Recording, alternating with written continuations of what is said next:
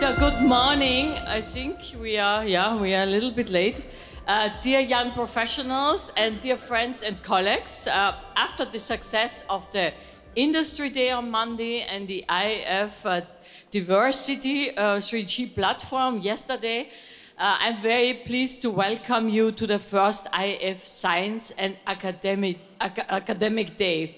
And this completes more or less also the 3G initiative by celebrating the role of science and academia in the global effort in the global space sector. So science and academia are really very important drivers for research and innovation, and also to create and educate the space workforce of tomorrow.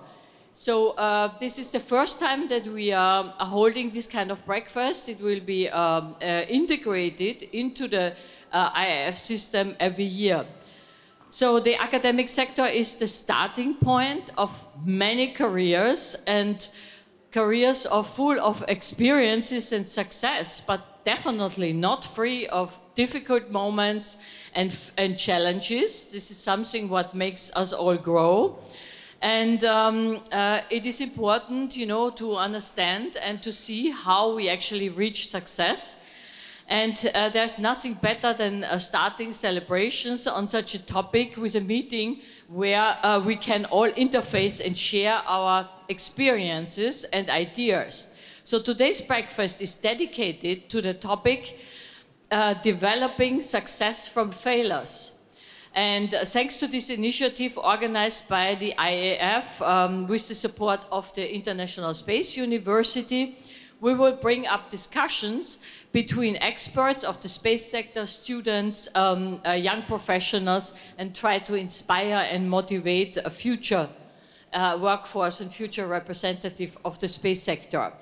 So I would like now to give the word to our IAF President for Diversity Initiatives and Science and Academia Relations, Deganit PAIKOWSKY, and she will introduce the panel and how we will design this breakfast. And thank you very much. Thank you, Pascale. Good morning. So let me just say a few things. Science and academia are essential elements of the global space, as they represent the fundamental driver for research and innovation and produce the workforce of tomorrow. Academia plays a vital role as a pillar category within the Federation, with over 100 universities and research and development organizations as IAF members, which corresponds to almost a quarter of the IAF community. So recognizing the importance of this field in our community, the IAF already established a dedicated committee, the IAF Space Universities Administrative Committee. The purpose of the committee is to encourage international collaboration among academic structures involved in space activities, including universities, research and development hubs, through the promotion of universities' activities during the IAC, as well as providing a forum to discuss ways to train the next generation of space practitioners. So pursuing the mission of supporting the next generation, and together with the International Space University, we have decided to focus this morning on developing success from failures. Failures are important for our development, and yet we fear them. So let's face them this morning. We will bring up the discussion between these four amazing and, I should say, inspiring experts of the space sector, all of whom are ISU alumni, to share with us special moments in which they grew out of failure. So the first will be Emmanuelle DAVID. Emmanuelle DAVID is the executive manager of the EPFL Space Center, which leads a research initiative on sustainable space logistics. Emmanuelle has 10 years experience in space transportation in academia, agency, and industry, from pre-development projects up to launch operation. She started her career as young graduate trainee at the ESA office in Washington. She's been an active member of the SGAC. She is a leader and volunteer in the IAF committee, and on a local level, Emmanuelle takes part of the Swiss Tech Ladies program, mentoring Swiss teenage girls to technical careers. Then we'll have Ken DAVIDIAN from the International Space University, Vice President for North American Operations. Ken has worked for the FAA's Office of Commercial Space Transportation in Washington up until recently. And in his last position at the FAA, he served as the AST Director of Research and Program Manager of the AAA Center of Excellence for Commercial Space Transportation. Earlier in his career, Ken worked for the NASA Lewis Research Center, International Space University, Paragon Space Development Corporation, X Prize Foundation, and the NASA headquarters. Currently, he serves as a member of the Ohio State University Aerospace Engineering External Advisory Board. He is associated editor of the, well, I should say, distinguished New Space Journal, and is the chair of the IAF Entrepreneurial and Investment Committee and vice chair of the IAF Space Economy Committee. My colleague and friend and good friend, Yoav LANDSMAN, CEO of Moonscape. Yoav is a visionary space entrepreneur and a seasoned space engineer with 20 years of hands-on experience in the Israeli space industry. His last engineering full-time job was at SpaceIL, where he was the senior system engineer and the deputy mission director of the Bereshit lunar lander, the first privately funded lunar landing mission. Yoav is also passionate about public outreach and education. He is the Karaman Fellow selected for his outstanding achievements in space and is considered a leader who is shaping the future of space. Since the end of the Bereshit mission in 2019, Yoav decided to contribute to the newly emerging moon programs. He consults to several lunar startups and has recently moved to Luxembourg and founded Moonscape, a lunar remote sensing startup company. Last but not least is Jenna TIWANA. Jenna is European Business Development and Partnerships Officer at ispace, working out of the Luxembourg office, where in addition to her role, she also contributes to crafting the company's strategy as they go to the moon. Previously, she was management consultant at Bain & Company for 4 years, gaining particular experience in private equity and strategy cases, working in a range of industries across both London and Tokyo offices. She's founder and sponsor of the Icarus Prize, awarded to the students with the best individual project related to commercial space activities, including business, financial, or investment strategy. In her spare time, she also volunteers with nonprofit organizations in space industry from across the world. So let the show begin. Emmanuelle, you'll go first. So thank you everyone for having me here today. Thank you for the invitation. It's very nice also for me to be here talking in my city. I'm from Paris, so I'm very happy to be there, and I hope you're enjoying the conference. Talking about failures to successes, it's a very difficult things to do. I was like, whoa, what I'm gonna say? I have to make myself vulnerable in front of an audience I don't know. But I'm gonna go for it, and I think it also goes in the line of what I want to talk about. So I was thinking, okay, what failures I did. It's difficult because when you look backwards, you're like, I didn't fail. I tried things worked. Things didn't work, and the stuff that worked at the end they become the successes. But it's also difficult. One thing that I think I would name it was a failure or maybe a mistake or like a misconception is I always thought, okay, I'm a woman, I'm in space, there's no difference. When I was a kid, I was playing with boys, I don't see the difference with them. Then I'm good in math, I'm good in physics, I continue my studies, I want to build rockets, I'm gonna be a space engineer, aerospace engineer, and everything goes fine, and I don't see the difference. Then I start and I come at the workplace and people look at me and like, wow, you're a space engineer. Is it hard as a woman? And you're like, no, I don't understand. What are you talking about, guys? Not guys, like people, please. Then I continue and I see, and I didn't see like so much different with my peers, and I was continuing my career. But I would say 3 years ago, I became a mother for the first time, and then is the moment where I saw, maybe I had a bit of misconception that I could do it like my male peers, that I'm experiencing the same and that it's going to be as them. And no, it's not the same.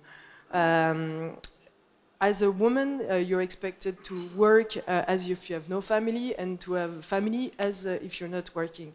The society is putting a lot of pressure on you, and actually you enter in a world that no one told you about. A world where people ask you, you say, I want to become a mother, I'm pregnant, and they tell you, but are you going to be able to make it? You should reduce your workload because you cannot make it. And then I'm thinking, I ask my male peers, but when you said that, when you said you would get your first child, did people tell you you will not be able to make it? And say, no, on the contrary, I got promoted because I can take more responsibility. And I'm like, but you're not responsible then of the kids if you're at work. So this is something. I come to a conference, people ask me, but you left your kids alone? I'm like, no, there is another parent or there are other people taking care of them. I'm not the only one in charge of them. And then I'm asking my male peers, but when you go to conference, do people ask you what you're doing with your kids? No. So I think there's a big mind shift to do there. And I think it's pretty difficult. And I guess maybe people who are fathers here, or maybe they were not asked these questions, or people who, maybe the male that are in this room who think about building a family, they are not scared that it's going to impact their career. So keep this in mind. And then I would say, it's important also, in order to overcome this challenge, that we all move on this together, and that's why also I wanted to talk about this today. It's important to, as a male, to congratulate your partner about the work they are doing, to really recognize this all unpaid work they are doing, to be grateful for that. At the workplace, also, I think it's important to be mindful about the experience of other people. And I think this goes, in general, be mindful about what people can be experiencing at home, because it can be difficult.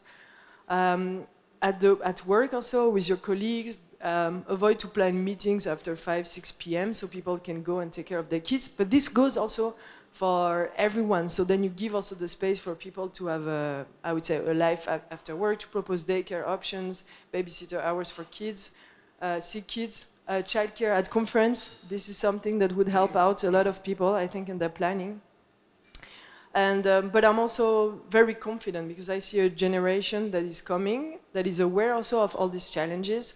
I think maybe the mistake or misconception I had to think I can do it as my male peers because it's have the same conditions.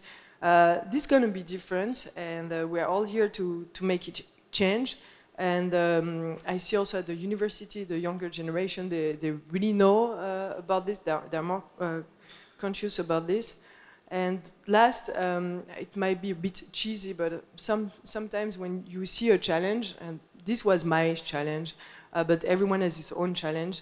I always think about the quote of JFK, when he says, we go to the moon because, and we do the other things, not because they are easy, but because they are hard. I think it applies to anything that we can do. And when I doubt, I'm like, okay, I'm doing this. It's not because it's easy, it's hard, but at the end, it's totally worth it. Thank you.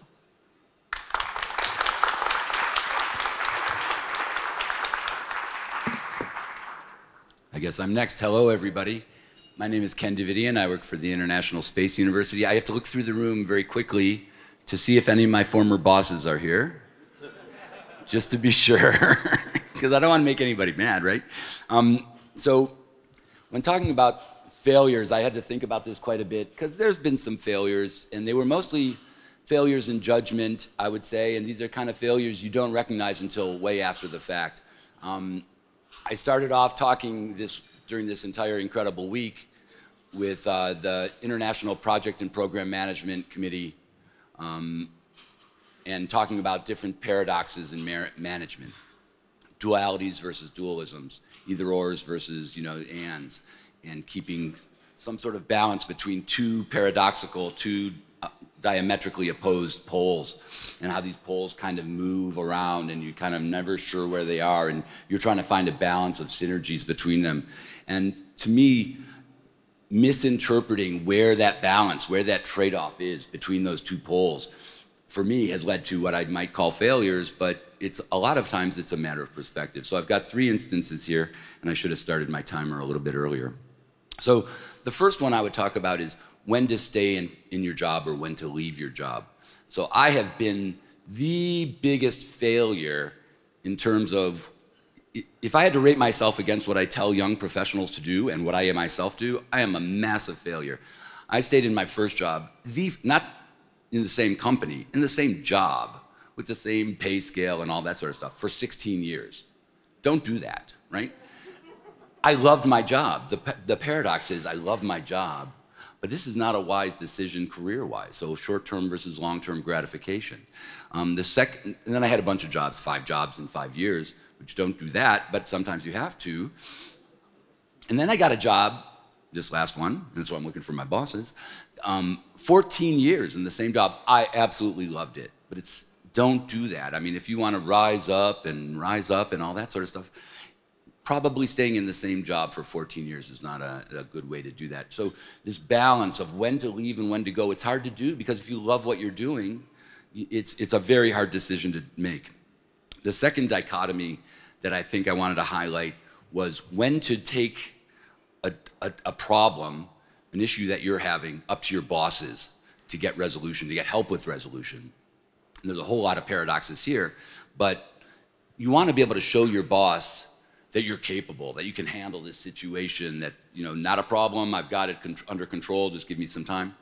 But you hear the bosses saying all the time, no problem, my door is wide open, you can come talk to me, I'm here to help, my job is to make you successful. And then you go there finally, and they say, suck it up. You take care of it, this is the way it is. You can't, we can't change that. So it's hard to know when to take a problem to your boss. There's the old Dr. Phil saying that says, the only person that thinks about you as much as you do is you, right? So your bosses don't think about you as much as you think about you, right? Your bosses have 12 individuals to think about, or 24 individuals to think about, and you think about you all the time. I mean, it's only natural. So when to take information to your boss, and what kind of information, right? You can't hit them with all the detail in the world. We see this a lot of time in weekly summaries. Some people give pages and pages of information when your boss wants 1 or 2 sentences. So trying to make that decision of when to take something to the boss, and the example in my case was with COVID. COVID was hitting the United States in March of 2020, and we saw it coming from the West Coast, in Seattle, moving across the East. And the federal agencies in the United States were taking precautions. They were starting to, well, we'll try a telework day on Wednesday. It was Monday, I remember. I went into my boss's office and I said, I'm teleworking tomorrow because this is going nuts. I'm not coming in tomorrow. You can take a telework day on Wednesday, so basically I'll be out. I said, I don't know if I need your permission or not, but I'm gonna do it, and if you say no, then I'll just take sick leave, and bada bing. And his response, and it was a he, and he's got a military background, was no, because his orders were stay in the office. You will not, we're not sending these home. The bosses up above them said, we're staying in the office. This is not a real thing yet. And there was the paradox there. Do I listen to my boss or do I go with my gut? And, I went with my gut. But that's an example of when to up-level issues to your boss and when to defy your boss in that case. And I would say that the final, this is kind of a funny one, the final failure is when failure leads to success, right? So life is not a meritocracy. We think life is a meritocracy. All our governments write rules to try to make it look like life is a meritocracy, like the best person gets the job, right? And we know that doesn't happen. There's a lot of other factors that come into play. So I remember back, I was at NASA Lewis, and we were doing laser ignition of a combustion chamber, and we had booked these, we had taken a liquid rocket engine combustion chamber, put some quartz windows in it. We're gonna shoot some lasers in there to ignite the to ignite the propellants inside this combustion chamber, and we blew the thing up, right? And so this massive operational failure, and we end up getting a prize for it, getting an award for it. Oh, outstanding achievement in operational blah, blah, blah. And there was another one where I was working with a partner organization, and for whatever reason, I was really making them mad. I was making them very, very mad because they were coming to us with unreasonable terms, and I was, you know, pushing back. And, you know, never have I ever felt like I was going to have a heart attack when dealing with them.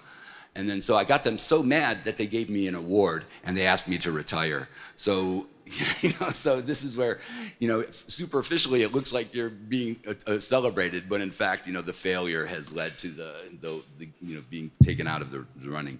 So anyways, these are 3 failures that I think are kind of interesting. Again, paradoxes: when to change jobs, when to up-level ideas to your boss, or, you know, when actual failures lead to success.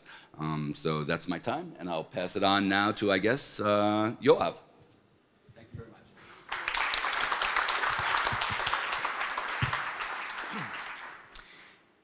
Thank you. Well, where do I start? I see a lot of young professionals here, and well, I'm not so young anymore, but am I a professional?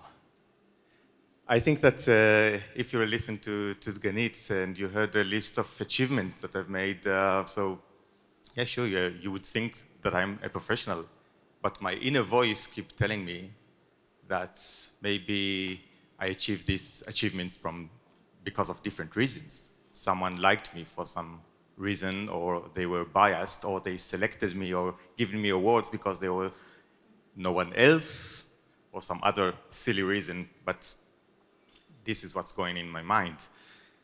And it has a name. It's a very common phenomenon. It's called imposter syndrome. And you won't believe how common it is.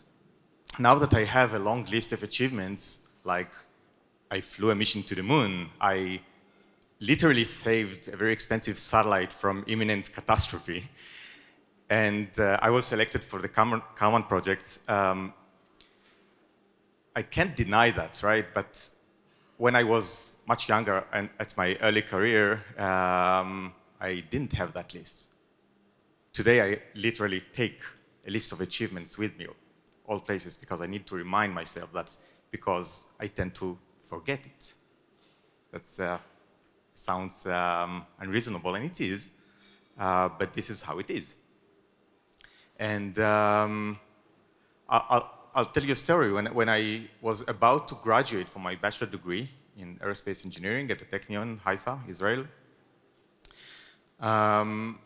I saw a recruitment ad for a spacecraft, for a satellite engineer at IAI.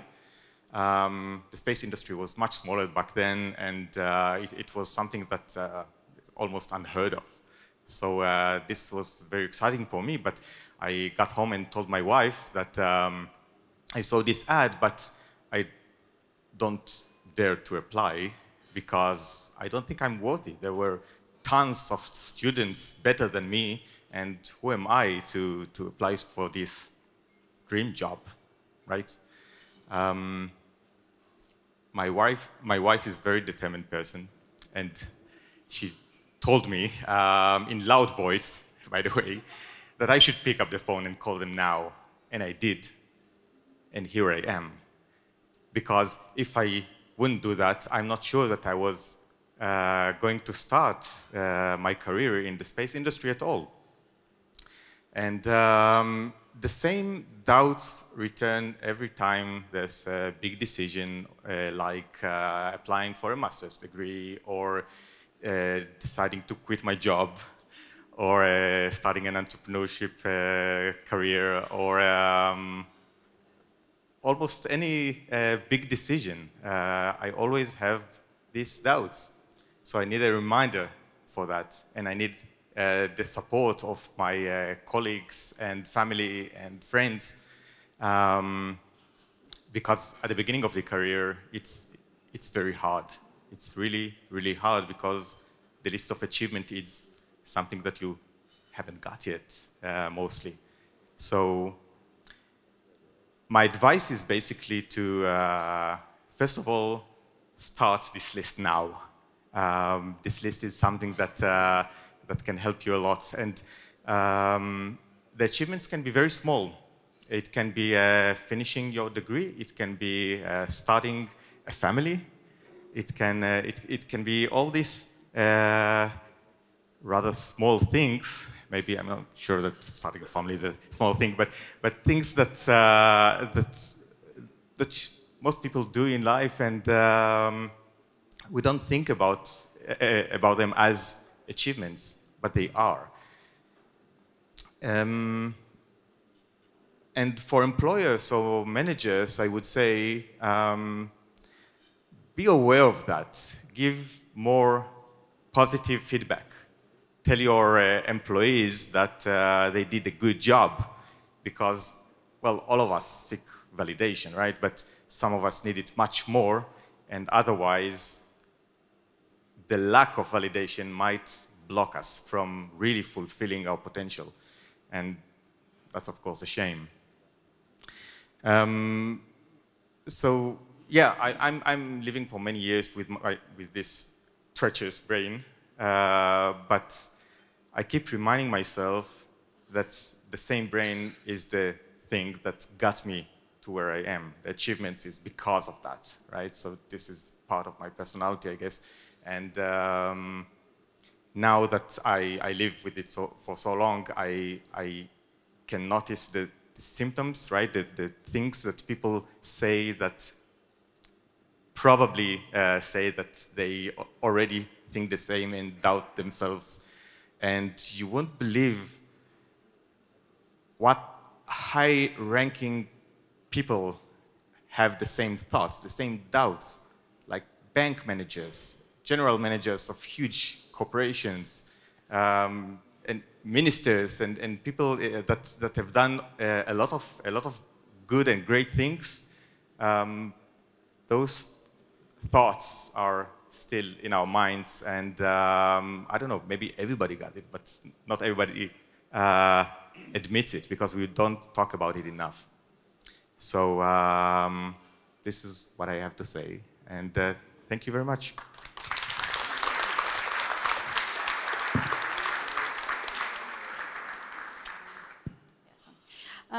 So hi everyone, I'm Jenna, and firstly it's just really reassuring to hear this panel. I think for me, you know, I think we're all at different stages of our careers and have different experiences, but it's so reassuring and helpful to know that, you know, exactly as you have said, you're not like, you know, you do think back and you're like, God, I'm not the only one that feels like this. So, you know, it's really, in any case, it's really nice just to hear everyone's experiences.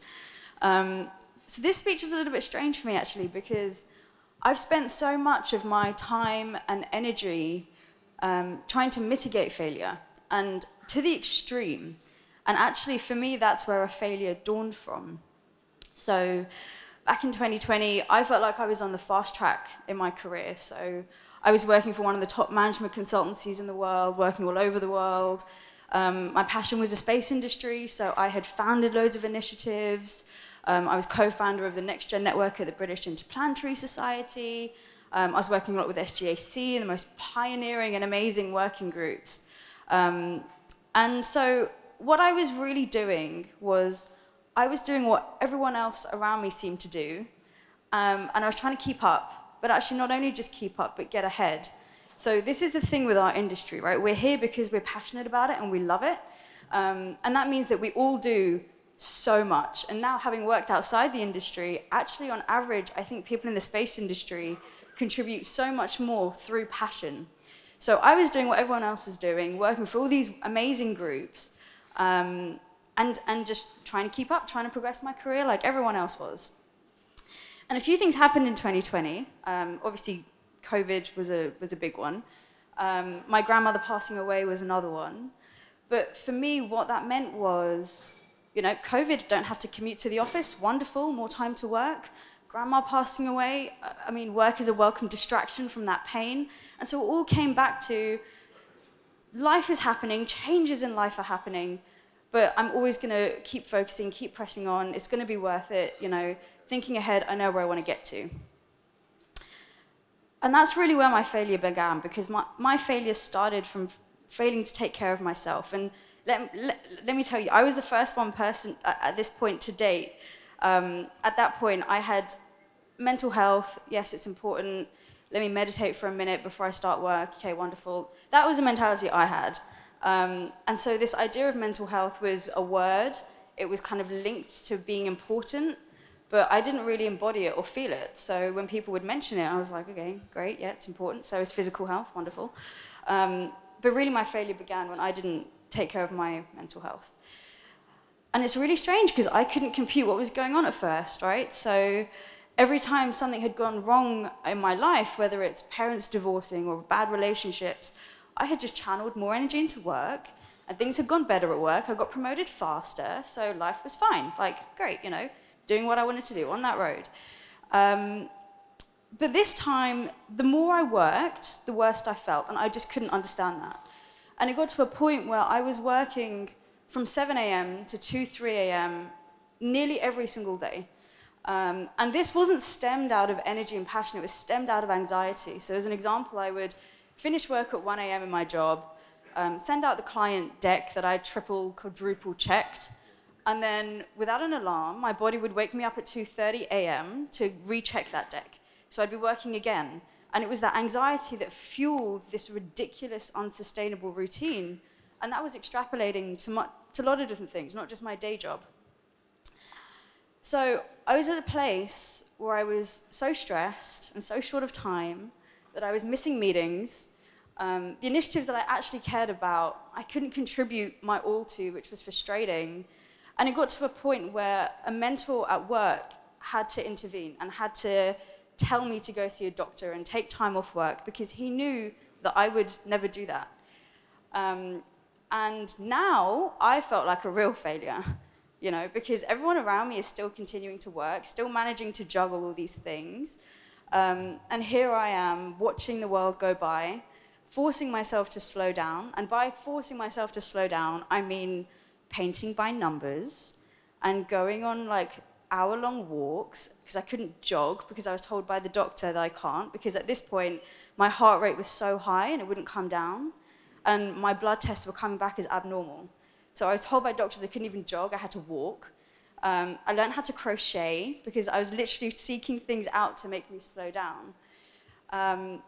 And that is where I think the failure of mitigating failure had such an impact on me, because it was through all of that process I had to learn to accept myself, accept what my definition of doing my best was. And ultimately I think that's helped me in 3 ways. So the first one is I think I'm just generally a happier person, which I think makes me a nicer person to be around. Like, I'm not talking to you and thinking about 5 other things, which often I did. From a work perspective, I can mitigate burnout before I get there. So ultimately I can be relied upon. I don't have to take chunks out of work. You know, I'm way more proactive in managing my workload, and if something needs to slip to the next day, that's fine. Not the end of the world. The world's not going to come crashing down. And the last thing is, actually, I've learned that doing 3 things to 100% is infinitely better than doing 6 things to 50%. And that means that not only for me, myself, am I giving more to what I care about, it means I'm also being an effective peer and uplifting others, because when opportunities come my way, rather than taking on the world, I can give it to others, and we can form this really supportive ecosystem where we share opportunities. So actually, distributing opportunities to others and not having to do everything yourself to progress this industry isn't a bad thing. And so I guess my main message is just don't be like me, because it is not worth it. Your health is not worth it. You know, don't compare yourself to others, because again, that's just never going to work. You are never going to be the same. You are never going to be able to match the KPIs and the indicators to everyone else, so don't do it.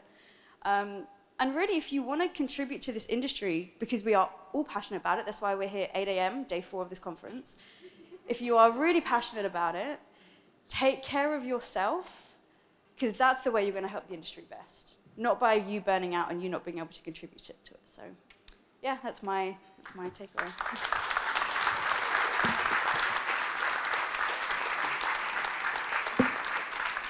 Thank you. Thank you so much, all 4 of you. Wow. I have to say that when we first envisioned this event, this is not what I had in mind. And I'm glad. And I want to thank you all so much because you've taught us a good lesson. First of all, that we have different types of failures, different types of perceptions about what is failure and obviously what is also a success. Thank you all for being so personal and for sharing. It is not trivial. And you are very courageous to stand here or sit here before us and share your most personal inner voices. And we appreciate it. We appreciate that. And what I've learned today is that we are not so unique, at least not in terms of our failures. So, and we shouldn't be lonely about it. So sharing is powerful. So thank you very much for sharing. If you're up to it, would you like to take a question from the audience? So if anyone has a question to the amazing four.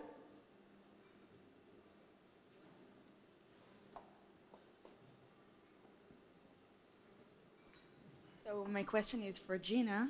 So I often find myself the same, that when I want to have more success at work and when I want to go deep into my work, I have to work many more hours. So I work until very late in the night, and I need to invest a lot of time in order to understand many details and make a progress. And then when you want to start a family, obviously you can't do that. So I guess I want to ask, how do you compensate for your desire to keep your working load and a new family?